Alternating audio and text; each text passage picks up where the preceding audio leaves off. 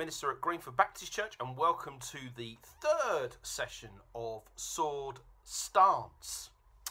Again, it's taking the Bible, which is the Word of God, which is seen as the Sword of God, and trying to apply it to our lives. And I use different formats in how we do that. I want to read to you a passage that Ephesians 4, verses 17 to 24.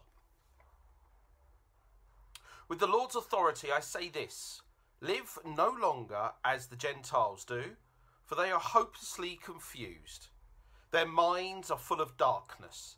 They wander far from the life God gives, because they have closed their minds and hardened their hearts against him. They have no sense of shame. They live for lustful pleasure and eagerly practice every kind of impurity. But that isn't what you've learned about Christ. Since you have heard about Jesus and have learned the truth that comes from him, throw off your old sinful nature and your former way of life, which is corrupt by lust and deception. Instead, let the Spirit renew your thoughts and attitudes. Put on your new nature, created to be like God, truly righteous and holy. I was on annual leave last week, and I walked back into my office, turned on my computer, and it decided it wasn't going to work. It was in a perpetual rebooting loop. You're sitting there going, now if you're not computer literate like me, you're going to go, what? It was just permanently going around and around and around. It just would not stop. It would go blue screen, it would go black screen, it would go white screen, it would go blue screen. It just perpetually would refuse to load up properly. That was my experience on Monday morning. You can imagine that really made an enjoyment to my return back to the office. So I decided at this point to do some research to find out what has possibly gone wrong with the computer. Is there a way of fixing it? Recognizing that I've had computers go wrong before, and basically what you end up doing with these computers is just getting rid of them. They've finally given up the ghost. So in this particular case, I was not wanting to do that with the office computer. So having done some research, it would turn out that there's clearly a fault with the operating software on it, and they said it's caught itself in this perpetual rebooting loop because there's something inside its software that it didn't like, and that was apparently what the problem was. So what was the best way to sort this out, apparently, was to get it to reload the software again. How do I get my hands on this? Well, there's some certain buttons you push, apparently, and that you somehow get to the internet, and it would then sort of download from the internet and update the software, and this eventually would make it work properly. And so the software needed fixing. So it was after all this, why this was going on, and it took all day to eventually, with lots of different tries, lots of different returning back, retrying, re-going, no, it's crashed, go back again, try again, oh, it got a bit further, oh, no, it crashed, get back, you know, and it was like, keep watching this bar, keep going across, updating the software. It was whilst this was all going on, I sat there with a sense of, actually, this is like us. We've got bits of faulty software. When this computer came out of the manufacturers, it came out working perfectly, I am sure, in its day. It's a very old computer. And it came out working well in its day, probably absolutely perfectly, like when God originally probably created us. It was to be made perfectly. Do excuse the doorbell ringing in the background if you can hear it. It's not for me. I'm not rushing off to go and answer the door. I'm going to continue talking to you. So it probably worked really, really well. But of course, over time, things get downloaded, updates happen to software. Sometimes they're not quite compatible, and then computers start to go slightly faulty and slightly wrong, and this appears what's happened to the office computer here. And that's like us. Over time, we grow, we get older, and we take on board bits into our software, our thinking and our spirit that's actually not compatible fully with how we were originally built. And so therefore things slightly go wrong with us. And therefore then we become what we class as sinful. We all fall short of the glory of God. And so therefore then we're not quite functioning at the full potential to which we could that our original manufacturer, God, designed us to be.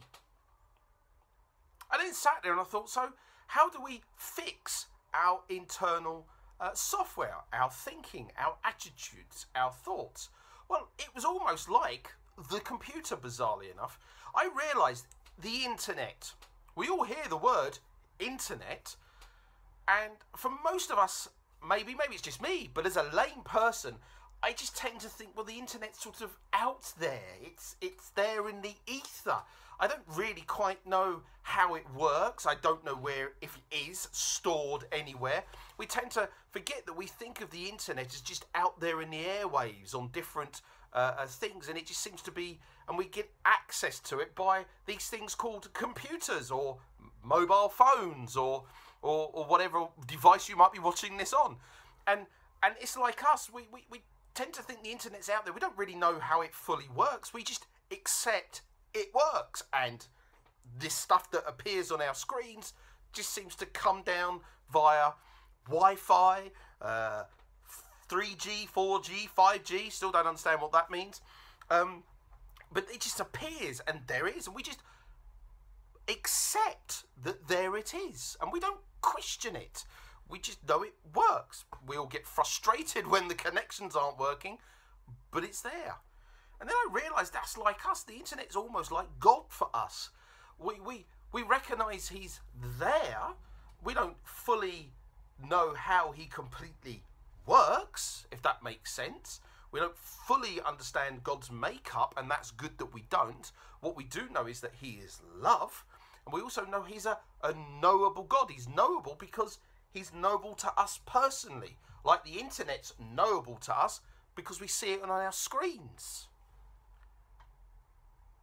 So how do we deal with the faulty software? Well, it's like the computer. It was pulled down from the internet, and that finally fixed it. It's the same with God. We don't sort of pull it down from God as such, but we allow the Holy Spirit to work on us and to change our operating software so it's more like its original design, more like how God wanted it to be. We allow the Holy Spirit to get rid of the faulty software that's in us, our faulty attitude, our faulty thinking, to remove the viruses, as I say with inverted commas. We allow the Holy Spirit to work in us and to reboot us on a daily basis. As it says in that Bible, instead let the Spirit renew your thoughts and attitudes. We allow him to do that. We don't continue in the same way, just putting up with the faulty software. We think, no, let's get a full download from the full creator. Let's get it from him. Let's allow him to change our thoughts and attitudes.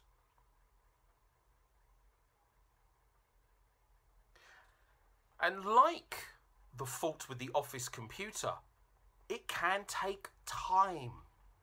As I said to you, all day I was getting, I will admit, I was getting frustrated with the, I could see the bar going, oh, it's almost there, and then it going to reboot, and it would go faulty, and I was going, oh, it's like, just got there, and no, it's gone wrong again. And that can be like us. We can sometimes think, oh, I'm doing okay, oh, and then we slip up again. We have a bad attitude or a bad thought that may be the same recurring one that we're really trying to get rid of, because we can feel that the Holy Spirit is saying this is incompatible with the rest of you. This is causing you to not operate at the full and become the full potential you can in Jesus Christ. And we can recognise that in us. And we're just getting, and then we get, oh, one more step back. Now, do you give up? Do you think, I'll blow this, I can't be bothered, I might as well just sit like this? If I'd felt like that by the computer, because there was at one point, I thought, oh, I've had enough of this. There's something wrong with this machine. Completely, it's had it, clearly. I almost gave up on it. I almost decided, actually, this is not going to get fixed. But I felt, no. I actually prayed over the computer, yes, before anybody goes, did you pray? Yes, I prayed. There was literally, as I was praying, come on, Lord, you can do this. Come on. And eventually it got fixed. And that's the same with us. We must persevere in our walk with God. Keep going. Don't give up on yourself. Don't believe that God's given up on you, because he most certainly hasn't. So he understands that these thoughts kick in and come in. He wants to carry on. The Holy Spirit wants to continue to refresh, renew our attitudes. He wants to, as it says in verse 24, put on your new nature, created to be like God, truly righteous and holy. So, I don't know how your operating software is. I don't know what you might be struggling with within yourself. What I do know is that you have easy access to the Holy Spirit, to the Word of God, and he wants to download and repair and sort out your operating software completely. Give him that opportunity. Don't allow yourself to be a faulty computer who needs to reboot all the time. Just keep going. He's got you. He's the true creator. He's the best computer programmer you could ever have. He wants to sort out your attitude, and he wants to sort out your thoughts. Why? Because he believes in you. He'll never give up on you. Keep going. God bless to you.